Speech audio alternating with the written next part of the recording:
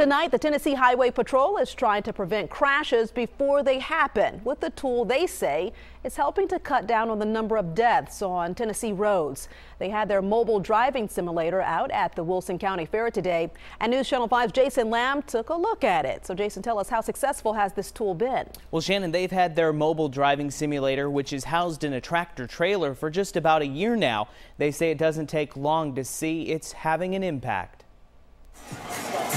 Come on over here. Of all the rides at the Wilson County Fair, there's only one. Would you three like to drive? It's only $3 here. That Trooper Christina Faulkner says It's free. might save your life. Headphones on.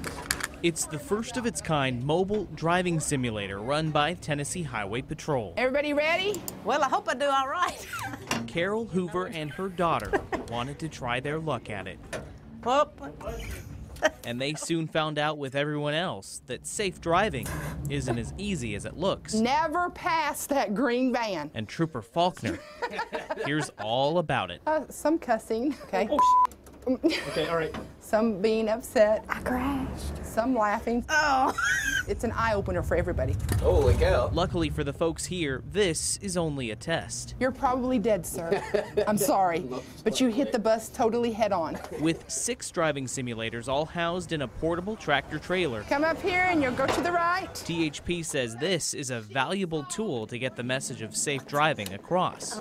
I was driving along and I didn't see the light and I ran under it and crashed, T-boned the car.